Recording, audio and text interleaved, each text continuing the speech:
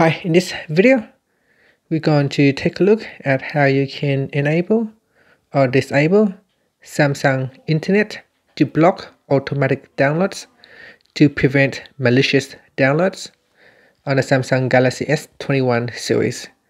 First, tap on the home key to go back to your home screen, and then we're going to tap on the Samsung Internet app.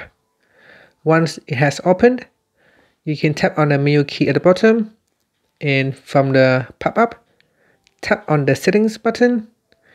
In the Samsung Internet settings, go down and tap on privacy and security. Then we're going to go down and tap on block automatic downloads. So tap on this switch to turn it on or off.